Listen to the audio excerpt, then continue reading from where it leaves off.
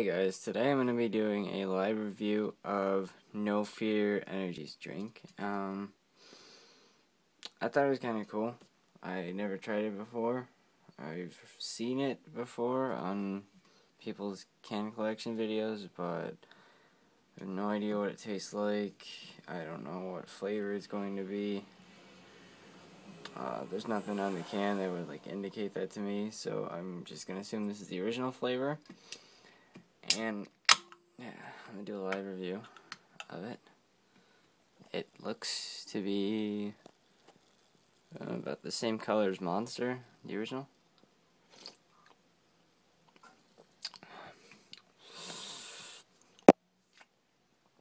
It's not as bad as some originals that I've tasted. Kind of tastes like cranberry juice and Monster mixed together.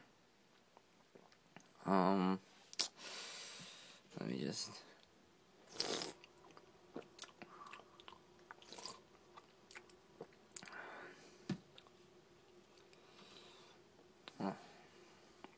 Yeah, it kind of tastes like Welch's, or Welsh? Is it Welch's or Welsh?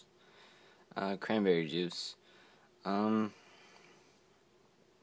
I'd classify more that as juicy tasting than any energy drink I could compare it to.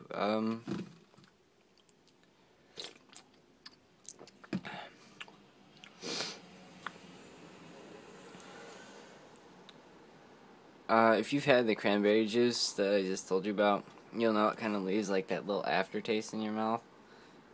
That's kind of what's going on here. The aftertaste isn't bad or unbearable by any means, but it's there. And yeah, I don't hate it. But I don't like it much either.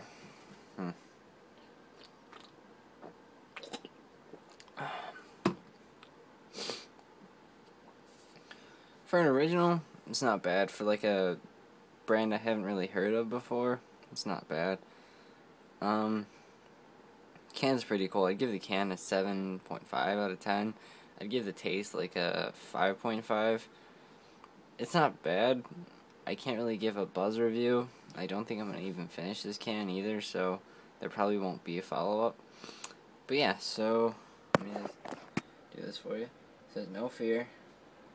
Get the little guy there with his wings. And then Energy, Super Energy. And then that little tribal design right there. It's 16 ounces. So yeah. Welch's cranberry juice, or Welsh, I don't know. Welsh cranberry juice, one of those two. Yeah, so it's not too bad, not too good.